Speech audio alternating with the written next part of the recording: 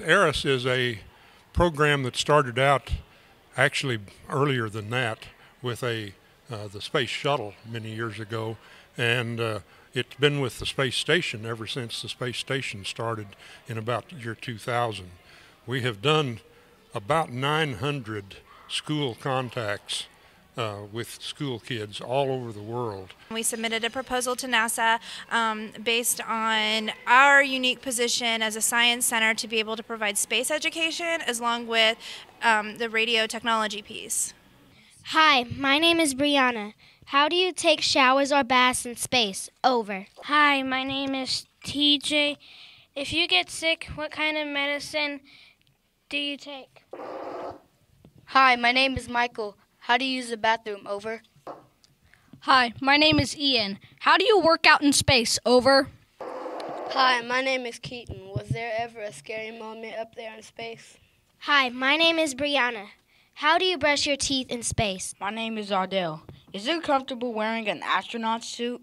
They're an aerospace magnet school, so they actually have quite a bit of knowledge when it comes to the International Space Station. We're very excited to actually get a chance to speak with astronauts.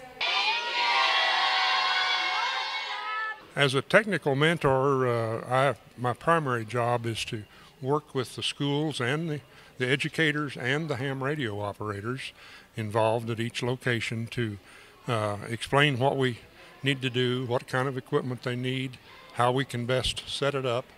And frankly, this one is a little bit of a challenge because of the huge building involved and some rather unique challenges we had due to the size of the building. Would have been a lot easier to go out in the prairie somewhere and set up a little radio station and all by ourselves and do it rather than have to fight this big building. We were lucky we had a bucket truck here to put our antennas up on, which helps. We've got this big building and we've got to get our antennas over it, but using the bucket truck made that a whole lot easier. Also, when things went wrong, like we had a bad cable on the antenna, it made it a lot easier to bring the antenna down, troubleshoot the cable, replace it, and put it back up. What went wrong? We didn't go through as much of an exercise getting everything set up due to bad weather, due to scheduling, due to access to the exploration place. We weren't able to set the antennas up the day before. We had to set them up the morning of because we have to leave them outside. That made things difficult.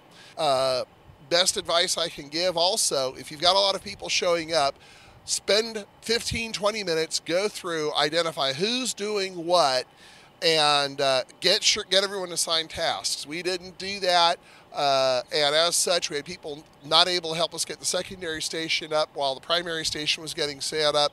That bit us. We had one pass where we could be heard by the station. We couldn't hear the station. It was a settings problem. If we'd had the secondary radio set up, we probably would have detected it much sooner. But NASA got us a second pass. Thank you, NASA. Thank you, astronauts, for staying up late and working with us on that. We appreciate that. Rehearse, rehearse, rehearse, just like we do with field day. The reason for field day is to practice setting up in an emergency. When you do something like this, try to set up and go through a full-on dress rehearsal, including contacting satellite, several times before you have to go live.